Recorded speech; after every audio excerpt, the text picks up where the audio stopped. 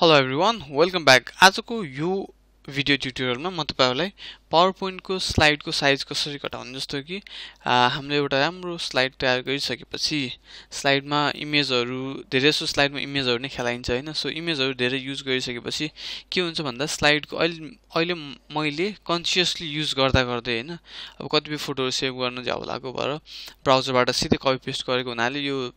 कतिपय हाई क्वालिटीको इमेजहरु आएर बसेको हुनाले अहिले मैले बनाएको यो स्लाइडको साइज हेर्नुहुन्छ भने तपाईको 15 MB छ 15 MB सम्म 24 MB सम्म फाइन हैन तर अझै अलिकति पेज बढ्यो भने यो 25 30 40 50 सम्मको 50 MB सम्म पुग्न जान्छ सो यस्तो केसमा के हुन्छ भन्दाखेरि हामीलाई यो ओभरअल प्रेजेन्टेसनको साइज घटाउनको लागि एकदम सजिलो आइडिया के हुन्छ भन्दाखेरि म्याक्सिमम साइज खाने इमेजले हो हैन सो हामी के गरिन्छ भन्दा जहाँ इमेज हुन्छ नि त्यो इमेज भएको ठाउँमा जाँदै कम्प्रेस पिक्चर गर्दै यसरी कम्प्रेस पिक्चर गरेर अनि कम्प्रेस पिक्चर गरिसकेपछि अब apply only to this picture भन्ने छ किनभने यसमा अहिले अरु पिक्चरको कुरा आएन हैन अब यो चाहिँ डिलिट क्रप्ड एरिया पिक्चर्स चाहिँ यो चाहिँ सिलेक्ट गर्नु किनभने कहिलेकाहीँ हामीले इमेजहरु क्रप गरेको बेलामा क्रप गरे पनि यसमा पछाडिपट्टि रहिरहेको हुन्छ यो गर्यो भने अरु क्रप भएको भागहरु चाहिँ हटेर जान्छ सो अब चाहिँ तपाईहरुको रिक्वायरमेन्ट अनुसार एकदमै सानो बनाउने हो इमेलमा पठाउनको लागि सम्म युज हुने गरी बनाउने हो भने यो अथवा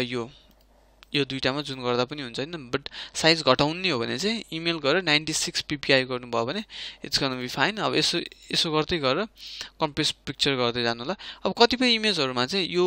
यहाँबाट चाहिँ घटाउन मिल्दैन के किन भन्दा कतिपय पिक्चरहरु टेम्प्लेटको डिजाइनमा चेन्ज टेम्प्लेटको डिजाइनमा इम्बेड भराएको हुन्छ त्यो भएको हुनाले इमेज चाहिँ घटाउन पाइएन हैन यो मैले टेम्प्लेटै युज गरेको सो अब यस्तै इन्डिभिजुअल राखेको इमेजको चाहिँ यस्तो गरेर कम्प्रेस गर्न मिल्छ अनि त्यसपछि अब यो चाहिँ मैले छुट्टै आइडिया लगाएर टेबल भित्र पिक्चर हालेको छु यसको चाहिँ इमेज साइज थोरै छ यो एउटाको बाहेक अनि जस्ट भन्न खोजेको चाहिँ जुन हामीले जनरल यसो इमेज ल्याएर हालिन्छ नि हो यस्तो इमेजहरु चाहिँ यसमा डबल क्लिक गरेर कम्प्रेस पिक्चरमा गएर अनि त्यसपछि यहाँबाट तपाईहरुले यो ppi इमेलको लागि चाहिँ 96 ppi राखेर सेभ ओके गर्दै जानुभयो भने तपाईको सबै इमेजको साइज घट्ने चान्स चाहिँ इमेल भन्नु आएछ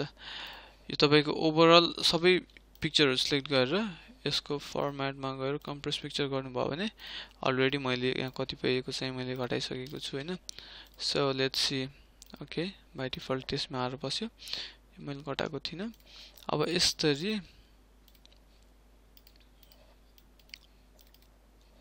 यस्तो गरिदियो भने यो चाहिँ के हुन्छ भन्दाखेरि यो यसमा जति पनि इमेजहरु आएको छ नि हो यो इमेजहरुको चाहिँ साइज घटेर बस्दिन्छ जसले गर्दा अहिले हामीले सुरुमा हेर्दा कति थियो हाम्रो फाइल साइज 15.8 MB छ है 15.8 MB छ हामी एकछिनपछि कम्पेयर गर्छौं यसै सो लेट्स सी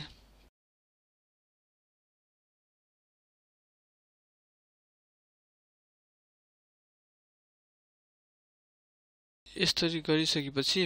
अब कतिपय इमेजहरु चाहिँ जस्तो यहाँ तपाईले देख्नु भयो हेडरमा एउटा इमेज छ नि यो चाहिँ मैले पेज ब्याकग्राउन्ड राखेको सो यसको चाहिँ सायद 300 KB भन्दा कमै छ हैन अब यो भइसकेपछि मेरो 22 वटा स्लाइड सकियो अहिले 15.8 MB लगभग 16 MB भएको फाइल अब अहिले कति भयो भन्ने चाहिँ हामी हेर्दाखेरि 6 MB मा झर्यो हो भनेको आधी भन्दा नि बढी घटेर आयो पहिला हाम्रो 15.8 थियो हैन अब अहिले हेर्दा चाहिँ यो 15.8 भएको फाइल साइज चाहिँ अहिले 6.34 भयो जनरल आइडिया बुझ्नु भयो हैन इमेजको चाहिँ के चाहिँ तपाईहरुले पहिले फोटोशपबाट सेभ गर्ने बेलामा फोटोशप तिर्न जाउँ अहिले सो के चाहिँ तपाईहरुले पहिले सेभ गर्ने बेलामै सानो साइजको इमेज सेभ गर्नु हैन भने चाहिँ यसरी ल्याइसकेपछि यहाँबाट फोटोमा डबल क्लिक गर्नुस् फोटोमा डबल क्लिक गरेर कम्प्रेस पिक्चर गरेर यसरी इमेल 96 ppi गरेर यसरी ओके गरिदिनु भयो भने तपाईको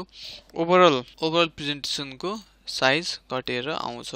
okay that's it for this video अरु भिडियोहरु पनि म निकाल्दै छु सो तपाईहरुको सब्स्क्रिप्सन चाहिँ मलाई एकदम आवश्यक छ so please don't forget to subscribe to my channel and share it among your friends thank you bye bye